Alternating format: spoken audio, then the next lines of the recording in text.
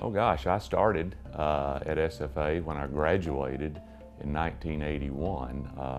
And I started as a program advisor and worked in student activities and produced all sorts of events, movies, concerts, speakers, fashion shows. We did it all back then. And then worked my way up along the way through that student affairs side of the university and became the Vice President for University Affairs in 2007, and then served as interim president in 2018 and a lot of 19 through September.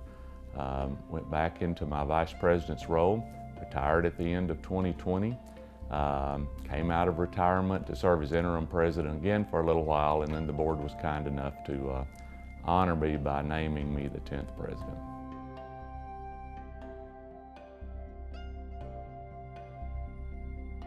One of my primary responsibilities was producing concerts on campus. So I was part of producing 78 concerts during my time.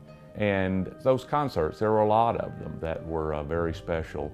The first really big one that sticks to my mind was Boston and Sammy Hagar. We did Linda Ronstadt early back in the late 70s. We did everything from Garth Brooks to Pearl Jam, pick out any a major act. We almost did all the major acts, but this was back when a band put out an album, record company put them on the road to promote the album, even to third level markets like Nacogdoches was considered. So we picked up a lot of shows on a Thursday night as bands were traveling through.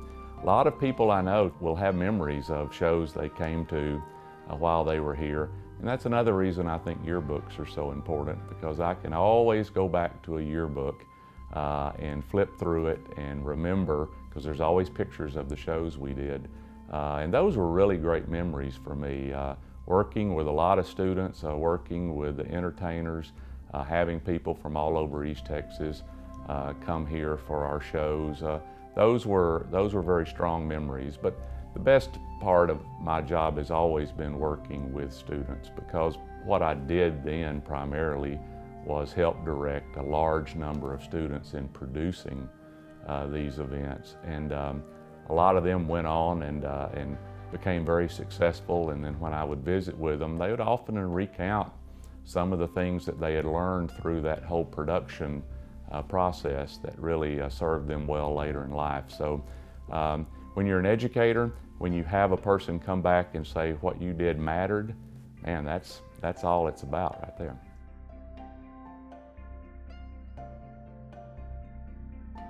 Well, I'd say the biggest change is computers.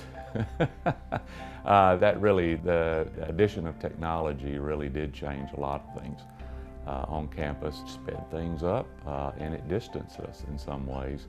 I still think we've lost one of the great social experiments of all time in gymnasium registration periods. I remember coming back from the summer and registering for the fall, and you met all your friends in line and you talked about what was going on, and you got to visit with faculty that were working the tables. And so even though we went to online registration at some point, it certainly made it easier and quicker. But we lost something in the mix with that too, I think.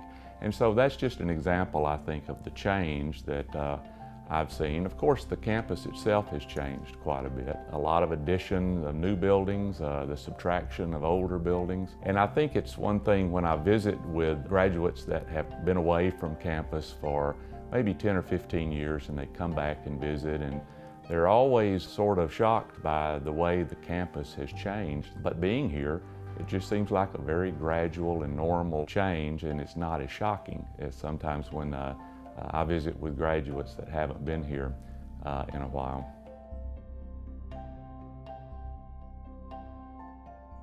Oh, I think the day I was named president, that full day of events was just fabulous for me. My family got to be here and participate. A lot of friends came in, a lot of past regents that I'd worked with over the years came in to celebrate that day. I don't think I'll top that as a memory over my time of serving as president. That's something that I will never forget.